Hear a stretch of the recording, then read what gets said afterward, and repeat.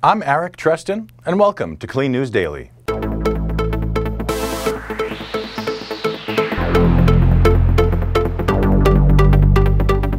We recently reported on Italian high-end clothing designer Moschino and the controversy surrounding their new capsule clothing line, which features graphical images of pills in prescription bottles on clothing and accessories.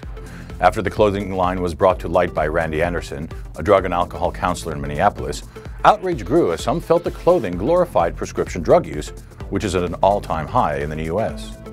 Nordstrom and Saks were the two retailers who carried the line. Both had refused comment. In a reversal, now Nordstrom has confirmed that the retailer will no longer offer the collection.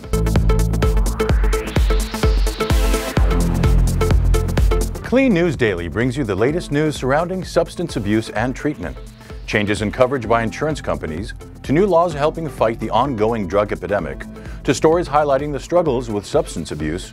Clean News Daily is your source for the top headlines. Check back daily on our site for updates and remember to subscribe to our newsletter for the latest news.